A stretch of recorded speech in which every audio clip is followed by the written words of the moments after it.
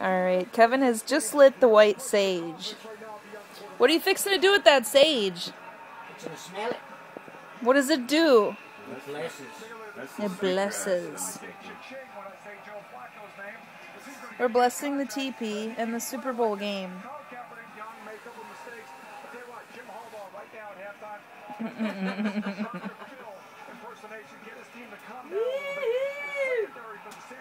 Go Baltimore! That's been horrendous. And that's one of the reasons why Joe Flacco has got 3 touchdown passes. Coming into this ball game, I thought the tight end from both teams would have big games. LeVar Bowman and Patrick Willis, Ray Lewis and Darnell. Love it. Do very well in pass coverage, carrying tight ends up the football field. And we've seen in the first half, Vernon Davis and the tight end from the San Francisco 49ers and Dennis Smells good, doesn't it?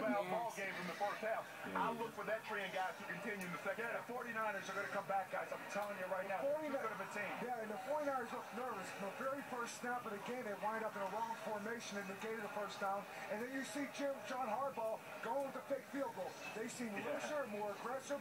They seem right now like they're in total control. And you know, you look at the 49ers in NFL history, the Super Bowl history, only 2 teams has come back from a 10-point deficit to win a game. But, you know, the San Francisco 49ers are capable. They were down against the Atlanta Falcons and came back. They just got to stay patient, get some big plays. Now, Coach, on what you're saying, Coach, I know it's all about adjustments at halftime.